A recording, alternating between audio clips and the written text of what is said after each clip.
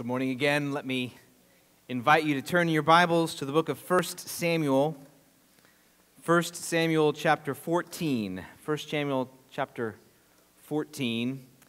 We're in the middle of a series right now called Anticipating God. We're going to be spending a few weeks looking at some Old Testament passages that describe the greatness and power of God displayed towards His people. We will be enjoying then a couple of messages on the Christmas story. And then we are looking forward as we turn into the new year to launch a series in the book of Mark. So that's our preaching plan. But for this morning, we are looking at 1 Samuel chapter 14. I'm not quite sure where 1 Samuel is. It's towards the beginning. You have Genesis through Deuteronomy, which leaves God's people are in the desert. And then Joshua, where they come into the promised land. Judges, where they mess everything up. And then 1 Samuel, where God begins to prepare them for His king. Octavius Winslow, Christian author, said, "When the believer opens the Bible, it is with the profound and solemn conviction that he is about to listen to the voice of God." That's what we do when we open this Bible. We are about to listen to God's voice. And as we look at this passage and other passages like this, I want us to have a sense of anticipating God, because that's the goal of preaching through these passages. This last spring, I had the joy of taking my family for just a brief time to the beach. And one of my highlights from that time was my little son's introduction to waves. So the way he liked to do the waves was to stand there and have me stand with my back to the wave, holding him or holding on to him, and waiting for the next wave to strike us. And then when it would, he would laugh with the joy and exhilaration, and we would wait again for it to strike us again. And you were able to see something that is actually remarkable and profound through the eyes of a child. That's what I hope this series and this passage does this morning. I hope it builds that sense of anticipation and faith and belief in something powerful but good. Obviously, the older we get, the deeper we get into the waters of God's greatness and power, so the waves become more and more striking to us, but yet they are still good. They're still reason for exhilaration. They are powerful and good. And I pray that we will have that childlike anticipation of the power of God on display whenever we gather, whenever we meet with Him in private. We want to anticipate God. We want to live anticipating Him. And that's the goal of letting the voice of God speak to us on Sunday mornings as well. We do not do sermons based on my opinion. We encounter God through His Word. So let's begin reading. This story breaks into 3 sections. I'll read them one at a time, and we'll comment on them, and then we'll apply that to our situation today. So 1 Samuel chapter 14, verse 1. We'll read the first section, first 5 verses to start. One day, Jonathan, the son of Saul, said to the young man who carried his armor, "Come, let us go over to the Philistine garrison on the other side." But he did not tell his father. Saul was staying in the outskirts of Gibeah in the pomegranate cave at Migron. The people who were with him were about 600 men, including Ahijah, the son of Ahitub, Ichabod's brother, son of Phinehas, son of Eli, the priest of the Lord in Shiloh, wearing an ephod. And the people did not know that Jonathan had gone. Within the passes by which Jonathan sought to go over to the Philistine garrison, there was a rocky crag on the one side and a rocky crag on the other side. The name of the one was Bozez, and the name of the other was Sina. The one crag rose on the north in front of Michmash, and the other on the south in front of Geba. I might caption this opening paragraph, "The Camp of Foreboding." The camp of foreboding. It starts well enough. Jonathan, the son of the Israelite king Saul, says to the young man, let's go over to the camp of our enemies, perhaps to scout them out. We don't know what his intentions are, but it certainly is a courageous beginning. But at that point, the paragraph goes downhill. Saul, his father, in just the chapter previously, had been informed by Samuel the prophet that because of his disobedience to God, his kingship would not endure. That God was looking for a king after his own heart. And actually, 1 Samuel focuses on this idea of the need of a good king, the need of a faith-filled king. That's one of the major themes of this book. And Saul has proven to not be that individual. So much of the remainder of the book is Saul set in contrast to the good king that God's people need. And so when we come to chapter 14, where they have been facing this Philistine horde coming to attack them, it's not good news that Saul is staying there in the pomegranate cave, or it might be under a pomegranate tree, gathering his officials, because Saul has already been announced as unfaithful. God is not going to be with him in the same way that he was. And so this is a sense of foreboding, a minor tone enters the paragraph, enters the camp. Not only that, but the writer seems to make this abundantly clear by issuing a somewhat strange family tree. Did you notice that? For some strange reason, he feels the need not only to reference the priest, Ahijah, that is with Saul, but his ancestry. He's the son of Ahitub. Ichabod is his uncle, apparently, who was the son of Phinehas, the son of Eli. Now, for anybody who's been reading this book, this is not a good family tree to have around. Because Phinehas was a wicked priest. He had sinned literally on the grounds of the temple itself in immorality. He had manipulated God's people. He had despised the word of the Lord, and he had been killed in battle under God's judgment. Eli, the priest, had been rebuked by God for failing to restrain his son and had been told his priestly line would not continue. So far in this camp, we have a king who's just been told his kingly line will not continue. We have a priestly line who's been told the priestly line will not continue, and this is their war cabinet. It's a camp of foreboding. It starts on a major note with Jonathan saying, let's go over to the Philistines, and then you begin thinking about the people that are in this war cabinet, all of whom have been rejected by God, and ultimately, at one time or another, are going to be judged. And then you have this interesting description of the geography that seems to make a point. There's a rocky crag on one side, there's a rocky crag on the other. It's almost as though the writer is depicting the reality of Israelite situation. I mean, if there's ever been a people between a rock and a hard place, this was it. They are literally between a rock and a hard place. The crags rise above them. Their king has been rejected. Their priestly line under Eli has been rejected. And so this camp is not looking good. And not only that, you notice the counting of their army is to 600. You notice that phrase, there were 600 people with him. We've already been informed that the Philistine army has 6,000. This is a terrible moment for the camp of Israel. Nothing looks good. God is not likely to be with this king or this priest. Their men are outnumbered. They're between a rock and a hard place. And the king that they wanted to go before them to fight their battles is, in one sense, he seems to be almost cowering in this passage.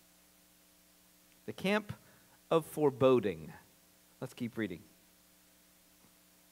Verse 6, Jonathan said to the young man who carried his armor, come, let us go over to the garrison of these uncircumcised. It may be that the Lord will work for us, for nothing can hinder the Lord from saving by many or by few. And his armor-bearer said to him, do all that is in your heart, do as you wish. Behold, I am with you, heart and soul. Then Jonathan said, behold, we will cross over to the men, and we will show ourselves to them. If they say to us, wait until we come to you, then we will stand still in our place, and we will not go up to them.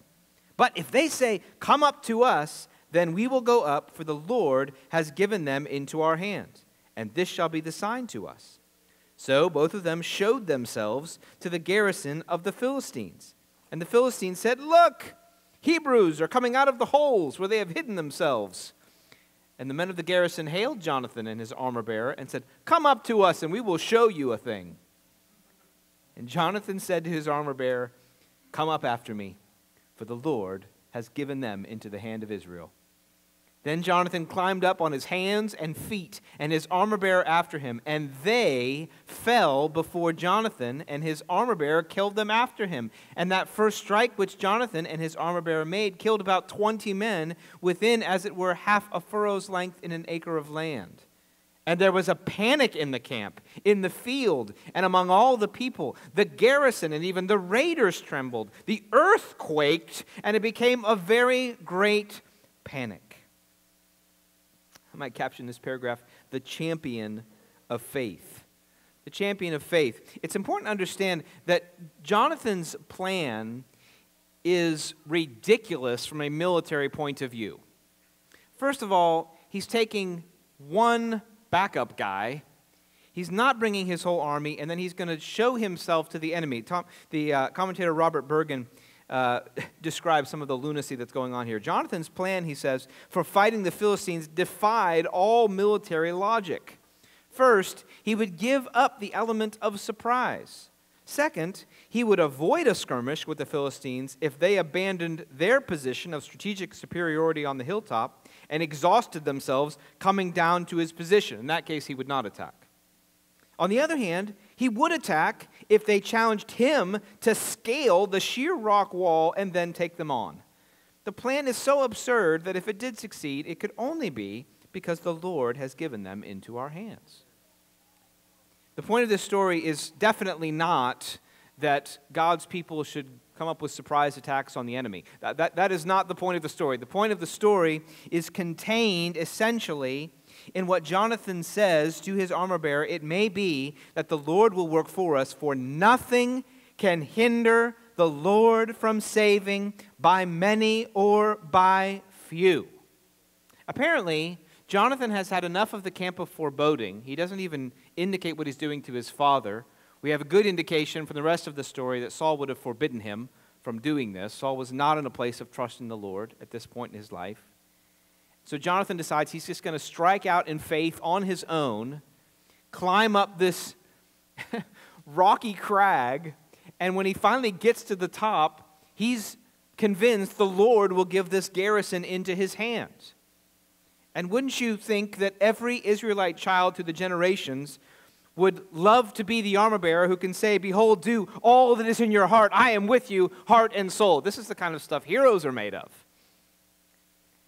He goes out intentionally wanting the Lord to reveal his own purposes. Now, this is not some directions for how to find the will of God. It's not like, this isn't a recommendation. Call up that company. If they say, we would love to have you, then you shouldn't work there.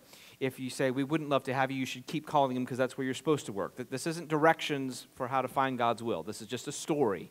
We're supposed to get the main point out of it. But for Jonathan, this was the way that God was going to reveal his intention, to give him a victory. He says, look, if they call us up there, we're going. We're going. Because the Lord has given them, he says, into our hands. That's exactly what happens. So somehow they climb this hill on their hands and feet. So you get the sense that they're having to rock climb up a hill.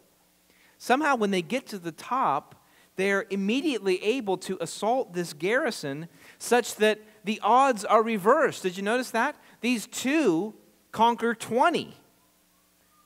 Suddenly, not only have they won this initial strike, but the unthinkable happens.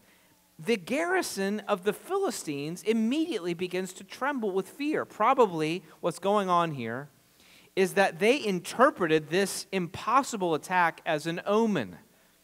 Again, the commentator Robert Bergen says that this is likely what took place. They likely assumed this was an omen that their gods were not with them that day. And they would have been confirmed when even the earth begins to tremble. Imagine the sense of this for a superstitious, religious kind of Philistine warrior. Their 6,000-man army has just been assaulted by two guys clambering up a hillside. The two guys somehow take out 20 of their advanced warriors, and the panic begins to ensue in the whole army. They're not sure what's happening, and then an earthquake starts. They would assume the gods are not with us today, and they would be right. They would be right. The champion of faith is Jonathan in this story. He declares from the outset that numbers and size don't matter to God whatsoever. An inconvenient position, a lack of strategic possibilities, the loss of surprise is irrelevant when it comes to the Lord. Jonathan doesn't care about the size of the army. He doesn't care about the size of their enemy. He doesn't care about the height of the hillside. He doesn't care about any kind of military logic whatsoever. All he cares about is the Lord in this battle? Because if he is, we can't lose, and if he isn't, we can't win. The champion of faith. But the battle is not over. Let's keep reading in verse 16. The watchmen of Saul in Gibeah of Benjamin looked, and behold, the multitude was dispersing here and there. Then Saul said to the people who were with him, "Count and see who has gone from us." And when they had counted, behold, Jonathan and his armor-bearer were not there. So Saul said to Ahijah, "Bring the ark of God here." For the ark of God went at that time with the people of Israel. Now while Saul was talking to the priests, the tumult in the camp of the Philistines increased more and more. So Saul said to the priests, "Withdraw your hand." Then Saul and all the people who were with him rallied and went into battle. And behold, every Philistine sword was against his fellow, and there was very great confusion. Now the Hebrews who had been with the Philistines before that time, and who had gone up with them into the camp, even they also turned to be with the Israelites who were with Saul and Jonathan. Likewise, when all the men of Israel, listen to this, who had hidden themselves in the hill country of Ephraim, heard that the Philistines were fleeing, they too followed hard after them in the battle. And the most obvious conclusion in the world. So, the Lord saved Israel that day, and the battle passed beyond Beth-aven. Let's think about what happens here. We don't get a decisive picture of Saul in this battle. We're not sure whether it was good for him to consult the Lord at that moment, or obviously a dumb thing to do since God was already obviously going before them in this battle. It's not plain, I don't think, whether this was right or wrong. What is very plain is that Saul doesn't know what's going on.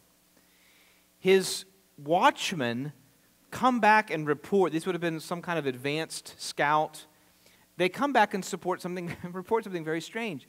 So the enemy is running away. And we're not sure why. We're not sure why they're running away, because they're outnumbering us. They have all of the advanced weaponry. You find out earlier in the chapter that Israel didn't even have metal weapons. So they're basically pre-Bronze Age, and the Philistines are post-Bronze Age. They didn't even allow metal workers to be in Israel. So the only two guys with swords in the whole Israelite army are Saul and Jonathan. Nobody else even has a sword. So this army of farmers with their plow tools is out facing a sophisticated army with metal weapons, and for some reason, the scouts report, the enemy is fleeing. They're running away. We don't know why. So Saul assumes, well, somebody must have attacked him. Who's gone? And they find out, well, it was Jonathan and his armor-bearer. And then he thinks, well, we should probably ask God what to do, I guess. So he calls Ahijah, and he asks him to start inquiring, presumably, of the Lord. But then the Philistines are getting louder and louder, so then he thinks, well, we should go attack, I guess. And then you find out, as they observe the battle, the Philistines are fighting each other. This huge army is now attacking each other, and not only that, apparently there was these turncoat Hebrews who had given up on God's army and were sticking with the Philistines. But when they realize the rout that's about to take place, they come bustling back into the Israelite camp. Hey guys, we'd like to fight with you today, actually. Not only that, but it says, I love this phrase, there were those that were hiding in the hill country of Ephraim, and when they hear that the Philistines are fleeing, they come out of hiding and start. You imagine the report goes out from cave to cave. Hey guys, they're running away. We should get in on this. There's going to be some loot. They're leaving their bags behind them. We should run and get in on this battle. So you have cowards and turncoats who are now chasing after the fleeing army of Philistines who are fighting each other. Listen, the point of this is absurd. This is insane. This sophisticated, well-armed army is fighting each other. Their own insiders, their traitors, are turning against them now. Even people who are afraid of everything are coming out of their caves to come fight them as well. And so the result of all of this human absurdity is revealed in verse 23. The Lord saved Israel that day.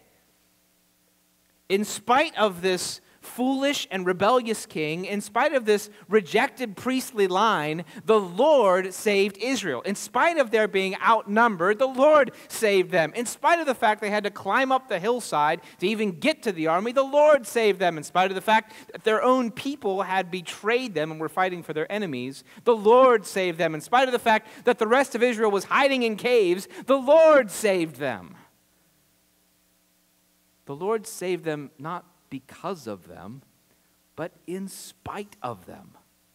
Not because of their power and their strength and their might and their strategy. Saul doesn't even know what's happening. The point of the story is Saul has no idea what's going on. They didn't even know Jonathan left, and the battle is already being won. What's the point of this whole story? Believe in the unlimited power of God's unstoppable salvation. Believe in the unlimited power. Notice what Jonathan says. Nothing can hinder the Lord from saving. By many or by few. Nothing. Numbers are irrelevant. Nothing can hinder the Lord. Believe in the unlimited power of God's unstoppable salvation. The unlimited power. Listen, if you're an Israelite man or woman in this moment, you are exceedingly vulnerable. You've been following the wrong master, your priestly line has failed you, and your numbers are insufficient, and there is no chance of avoiding slavery or death except that the Lord is your shield and your defender. So for Israelites who read this over the centuries, the point was clear. Look, you may seem small and insignificant and worthless and even under the appropriate discipline of the Lord, but you can believe in the unlimited power of your God to save you. Unlimited power, not limited by anything you can see. Because if this battle could be won with two guys going up a hillside and attacking a garrison and an earthquake, then there is no point in the history of God's people where their need for God is greater than God's power to save and rescue them. Believe in the unlimited power of God's unstoppable salvation. Now, how are we to apply this today? The calling of Israel to be a physical governmental nation that fought physical battles was a temporary provision of God. It was not permanent, it was temporary. Jesus makes that very clear when he says in the New Testament, "My kingdom is not of this world." So this was a temporary moment. So how are we supposed to get something from this battle victory where Jonathan's climbing up a hill and literally swinging a sword at his enemies? Obviously, we are not supposed to do that today. This is not justification for some kind of physical advance of God's people. No. We have to read this in terms of where it is in the storyline of the Bible. Anytime we read the Old Testament is not primarily about hero stories. It's primarily about God's story towards his people. So how are we to read this? Well, we read it, first of all, in terms of the book. What's happening in 1 Samuel at this point? The big question in 1 Samuel at this moment is, who is going to be the king to lead God's people? Saul has already been rejected. He's going to be rejected again in the next chapter. And in between those two words of rejection, there's this story about Jonathan. So you get the sense that Saul's own son is a foil, a contrast with who Saul is. The writer of Samuel intentionally puts these stories this way to reveal, look, Jonathan is the kind of king that Israel needs. Jonathan is the kind of champion of faith that Israel needs. I don't think we're supposed to primarily identify with Jonathan in this story. We're primarily supposed to identify with the people who are vulnerable and in need of a faith-filled leader. Now, can we learn something from Jonathan, and should we follow in his footsteps? Yes, but primarily what's coming to view here is this is the kind of king that Israel really needs. And for readers of 1 Samuel, they would think this is the kind of king that eventually they're going to receive in David.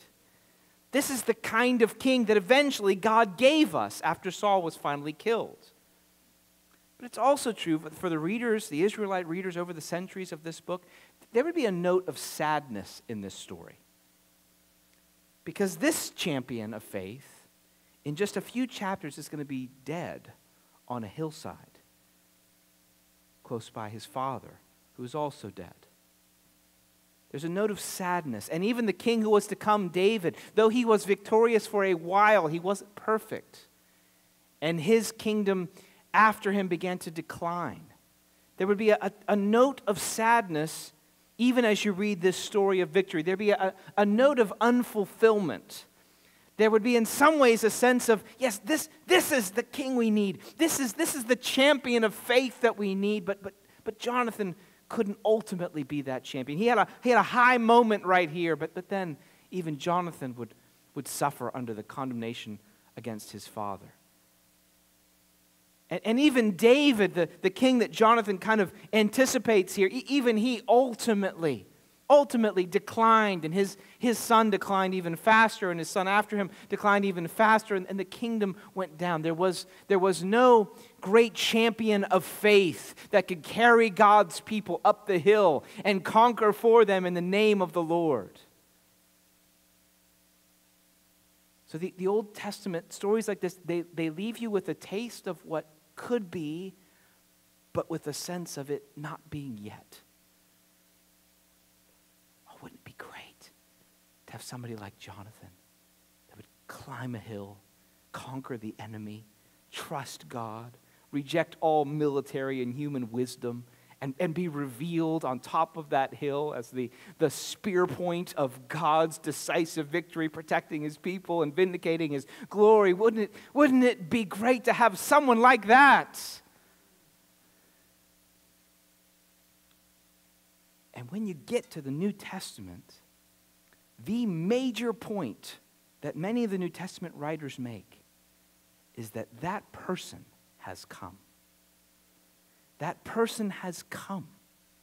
The king that they desperately needed through the downward spiral of judges, and that they looked for in Saul, and then in Jonathan, and then in David, and then in Solomon, over the pages of the history of God's people. And no one quite rose to the occasion, but they still wanted him to come. That king has finally come.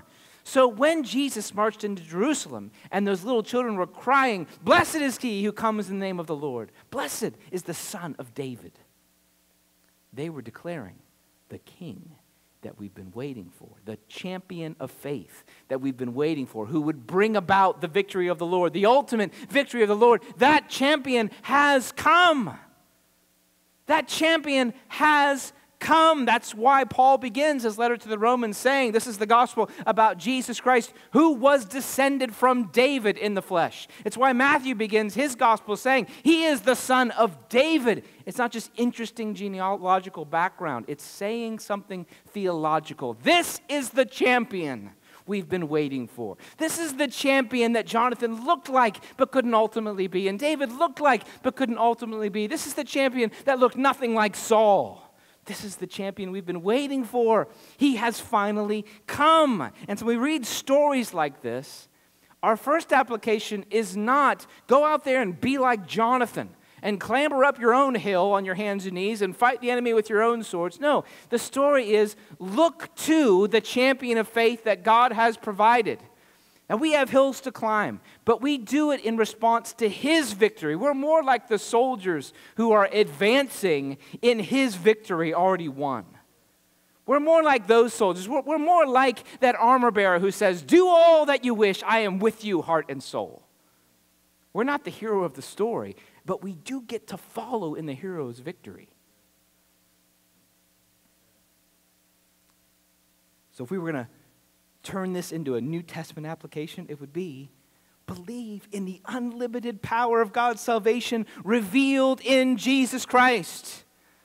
Believe in the unlimited power of God's salvation revealed in Jesus Christ. He is the ultimate champion of faith. Now, how do we do that? What does that belief look like? What does it look like in our day-to-day lives? Well, it begins by rejecting trust in our own strength. Rejecting trust in our own strength. Listen, this is the logic of the gospel. Jesus Christ, when he suffered and died on the cross, contrary to all human wisdom, that was the victory over the enemies of God and the salvation of his people. To be people of Christ is to be people who reject the wisdom of this world, who assume that numbers equal strength, that physical strength equals strength, that human wisdom equals strength, that human intelligence equals strength. The gospel logic says God was able to save humanity through the weakness of a champion dying on a cross. Just like God was able to save Israel that day through the weakness of a man climbing up a hill and conquering his enemies without any knowledge of any of the people he was saving. If we apply that to our own lives, it certainly means we must not, as people of Christ, the Christ who died on the cross, we must not be people who boast in or are despairing because of our lack of strength. You know what? Our own story of salvation is told in these pages. Our camp, you know what our camp was? It was the camp of judgment and foreboding. That's what our camp was. We would have been an appropriate member in that war council. Clueless and rejected. Hopeless and helpless. Cowering and fearful. That's who we were. All the trappings, maybe, of religion and physical prestige, but none of the hope that is actually necessary. That's who we were when God saved us. God rescued that camp with all of their insufficiency and sense of foreboding, and God saved us out of our camp of rejection as well, based on his own initiative without any knowledge on our part whatsoever. So when we look at our own weaknesses today, our own sense of vulnerability today, where are you weak and vulnerable today? Are you tempted to define God's ability to rescue and save you according to your own weakness, your own ability? What about God's ability to save someone else? Do you see someone who looks like a hopeless case? Listen, we are of the religion of the champion who climbed the hill. That means that there is no camp unsavable. There is no people beyond the power of his salvation. He can make even enemies fight each other to rescue his people. He can certainly rescue anyone, and no one is beyond the reach of his unstoppable salvation. So listen, to be anticipating God, the God that is described in the pages of Scripture, we must first reject any trust in our own resources. If you measure what God can do by your own resources, you are betraying the wisdom of the cross. If you measure what God can do by your own resources, you are betraying the wisdom of the cross. The wisdom of the cross says strength through weakness. Listen, that's true for mothers caring for your children. If you measure what God can do based on your own resources, you are betraying, you are setting aside the wisdom of the cross. It's true of fathers who are attempting to grow in discipling their children. If you measure what God can do based on your own resources, you are turning away from the wisdom of the cross. You are the people of the cross. That is power through weakness. That is power in weakness. That is power following the crucified and risen Savior. We reject measuring what God can do based on our own resources. That's the first way we cultivate this kind of faith in the unlimited power of God's unstoppable salvation. Second thing we can do, we rejoice in Christ as the champion of our salvation. Listen, the Christian never does first and meditates later. The Christian meditates first, and then out of that meditation, then he does. Don't first go charging away from a passage like this thinking, how can I have faith? Go charging out saying, how can I know more about the champion of my faith? We're good Western Americans. We like to do. But sometimes we just need to look. We need to look at Jesus. And we can even see Jesus even in the imagery of this passage. Jesus didn't climb the hill that he climbed even with a single companion. He had nobody with him saying, I am with you, heart and soul. He had people saying, I don't know the man. And he climbed that hill, and his hands and feet were pierced because he went not to kill, but to be killed. Jonathan went to that hill knowing, or at least believing, that God would give him immediate physical victory over his enemies. Jesus went to his hill knowing that his enemies would achieve a kind of temporary victory over him so that he could achieve ultimate victory over them. Jonathan went to conquer. Jesus went to first suffer so that he could conquer. Jesus climbed the hill of Calvary and climbed onto the cross and laid himself down and exposed himself to the mockery and derision of his enemies, discounting who he was. They indeed showed him a thing so that he could rescue us, so that he could save us, so that he could be the champion of our faith, the one who in himself saved God's people. In Christ, the champion and the Lord who saves are one and the same. The Lord sends himself to the hill of difficulty to rescue his people. He climbs himself up to the cross to rescue his people, to save the camp of foreboding and doom, and to bring them into victory. He himself is the champion of our faith, the champion of our souls, the one who died in our place, the one who conquered kingdoms, the kingdom of darkness that had us imprisoned. He's the one who broke the bars of our chains, who conquered the enemies, who held us in their grip. He's the one who rejected our former master so that we could be set free from his enslaving rule. Listen, when Jesus climbed that hill, every step should be precious to us. Every word. If you can imagine Israelite children over the ages poring over every word. And then what did he say? He said, nothing can hinder the Lord from saving by many or by few. As Christians, we should know every word. Every word. As Jesus climbs up that hill, to face our enemies alone, to conquer them in our place. Rejoice in the champion of our salvation. Brothers and sisters, how much time are you spending studying the champion of our faith? Let me be very direct.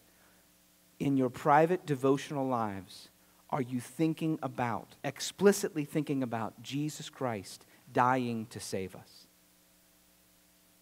I'm not just talking about general Bible reading or general prayer or general reading of Christian material. I'm talking specifically about Jesus' death in our place. Are you studying that?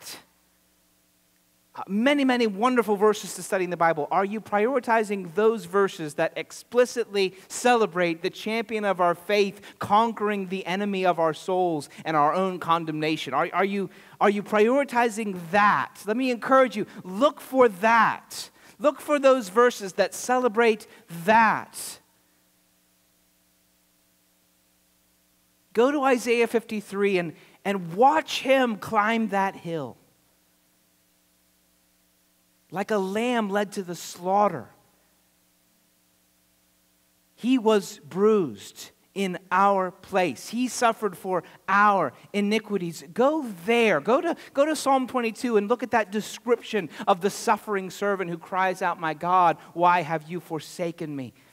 Go to the end of the Gospels and study the steps of Jesus Christ as he walks up that hill. Study the Savior. He is the champion of our faith. Our faith flows from gazing at him.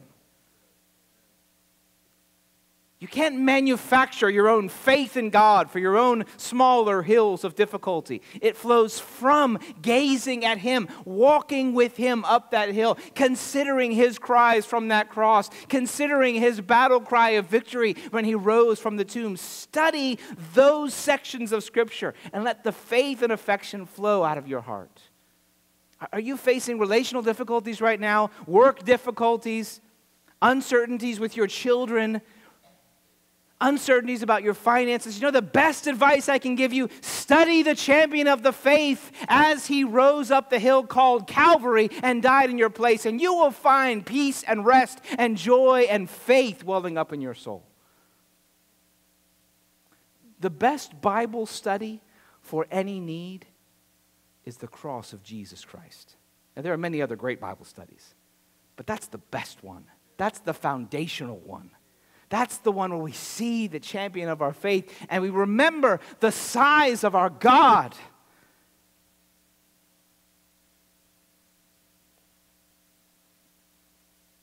Reject trusting in your own resources.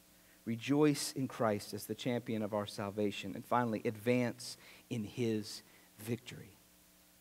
Advance in his victory. Like this army of Israel, like this armor bearer that I cannot wait to meet when I get to heaven,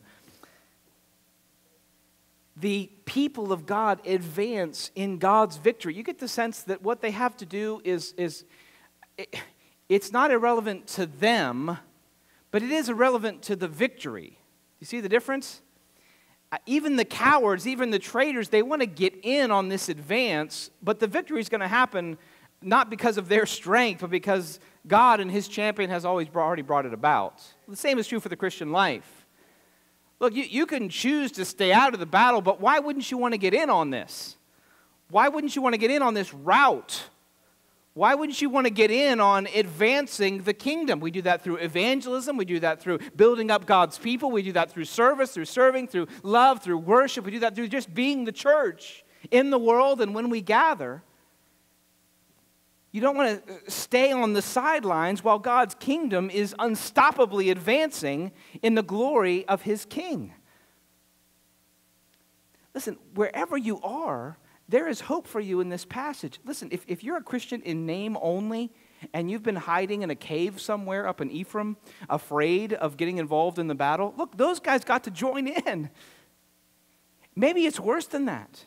Maybe you've been clothing yourself like a Philistine, and you've been joining the army of this world and indulging in the lusts of the flesh and pressing forward the kingdom of darkness in your practical life. You know what the good news is? This army invites you to come back and repent and join it in the victory of this great champion. Even the Hebrews who had been with the Philistines rallied and came with them. The same is true for those who know what they should be doing but are not doing it right now. Listen, come back to the army of the King.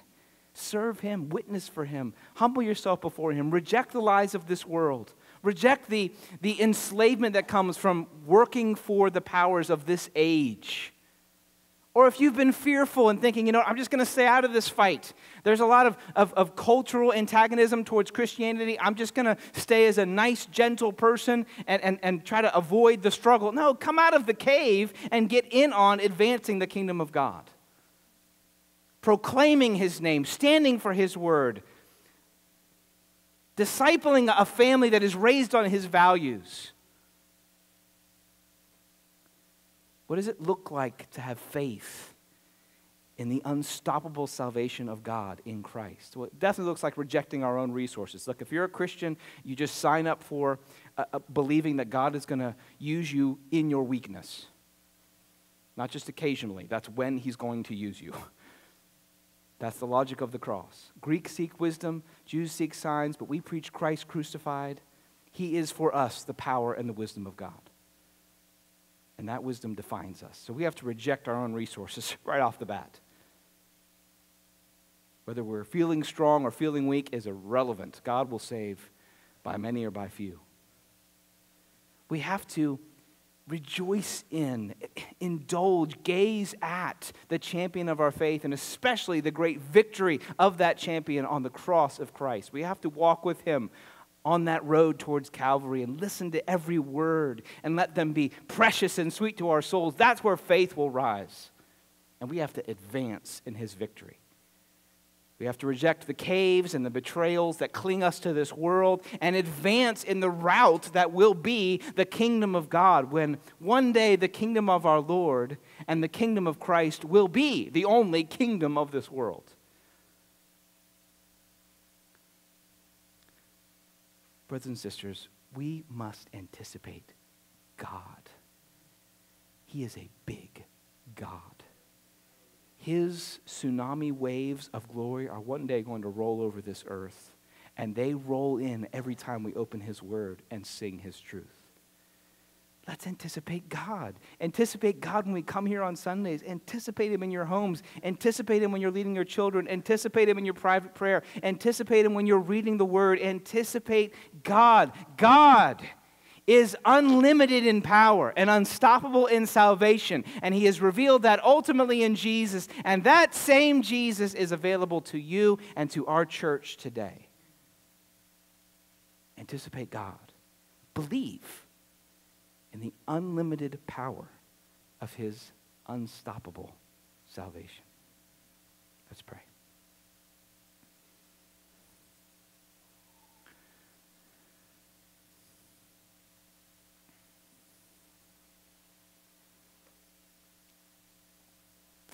Lord Jesus,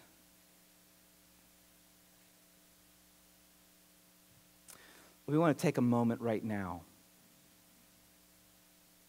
and reject any ways that we've been trusting in ourselves or doubting you because we've looked at our own resources, and any ways that we've been hanging out with the kingdom of this world. We're going to start there. So as a church, Lord, we repent of any evidence of that, Lord. We just pause for a moment to do that. Let me encourage you, if that's you in any way, if you've been looking to your own resources, whether that produced doubt or confidence, repent. Turn away from looking to yourself. If there's any ways you've been hanging out with, associating with the kingdoms of this world, repent.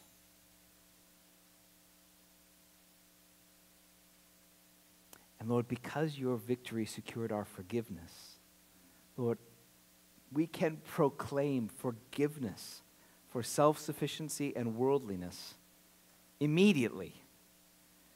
Lord, there's no week of doing better that can atone for our sins. We can immediately proclaim forgiveness, Lord, because we follow you, the forgiver of sinners. And Lord, I pray now that you would cause our church to love you as the champion of our souls. Lord, cause cold hearts to flame afresh with affection for you. Lord, cause moralists and legalists to be undone by the glory of your sacrifice in their place. Lord, cause reluctant and cowering Christians to be turned into lions of the faith as they look to you. Lord Jesus, and give us faith to advance in your victory.